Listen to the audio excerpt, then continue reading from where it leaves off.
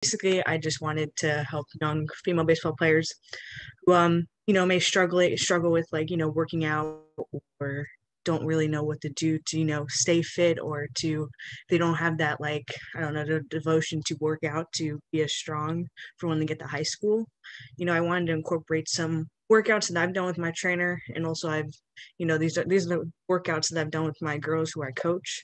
So I wanted to put it in kind of like a nice little neat slideshow. So if they wanted to screenshot it, they have it here. And, it would be on the website. But so my first workout, basically, it's legs and explosive work. That's a big thing for all baseball related stuff. It's most important when it comes to throwing and running and all of the above. So I do 2 circuits for every workout that I have, and it's all 5 rounds basically. Unless it's like say like my shoulder my shoulder burnout, which is like maybe 10 minutes of just nonstop working out.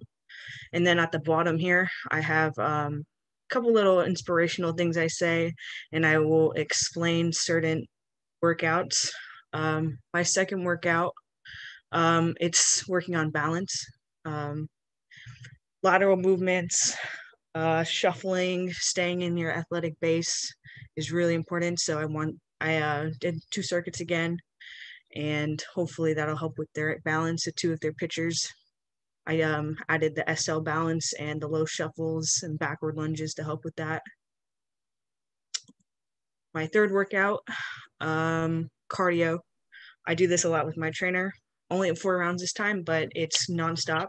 So he'll do like a timer, and we have to do all 4. So it's like in 2 circuits. So we do these 4 workouts in 10 minutes, and say he has like a number, so we have to do it maybe 8 times in 10 minutes. We have to do all that, and then like a couple minutes rest, and then do the second circuit. And then after all that, kind of do like a little, cool down, and then we do our abs, which is like 150, 200 reps of anything we want, basically.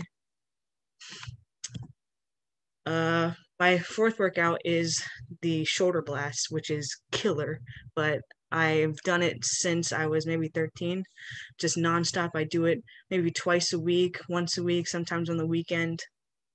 And it's just to help with, building up your shoulders so you can throw better, help with the rotator cuff.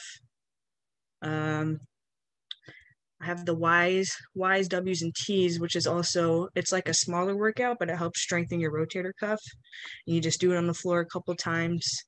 And I said, I can't read all of it right here, but I told them what they have to do. And to all these workouts, they can just Google it, and it's like the first thing that pops up, and they can see the demonstration. But I put it in words if they can just figure it out like that.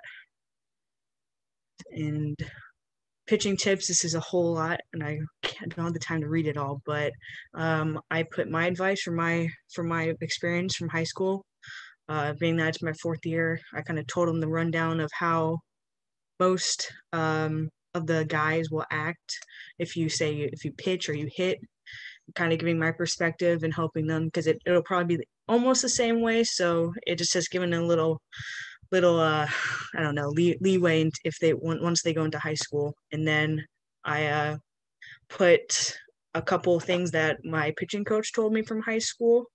And then I worked with, I forget his name, what is it, Josh Wolf, and he was a Yankee pitcher. He was on the Yankees, and he was a pitcher, and I worked with him for a couple of years on pitching.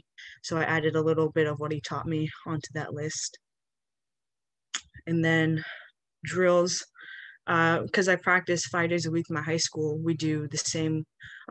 I want to make sure these girls know that they have to keep their swing very short. So I added a couple drills with one-hand bat and swinging against the fence. That's always a good one. You don't even really have to be at a baseball field. You can do that in, like, say by your house, just on the wall. Do a couple swings, make sure your swing is very short. And then I gave them some advice of my experience with hitting and what to expect. And also too, kind of the mindset of guys when they're pitching towards you or to you, basically. and how to just, we have a mind game against them because they're already so eager because we're girls that they'll strike us out. So, just us being there is a big factor of, they'll mess up more. And then I gave a couple tips from a couple of my coaches that I've worked with. I had one coach who's been working with me since I was 13. So a lot of all this information is from him, and it's just stuff I've always remembered over the years. And then a nice little believing yourself inspiration thing at the end of the slide, just that they need a little pickup. And I kind of just told them, we believe in them, and, we're all so proud, and, whatever happens, that they just need to keep fighting, because, there are thousands of us out there. It may not feel like it at times, but, here. So that is it.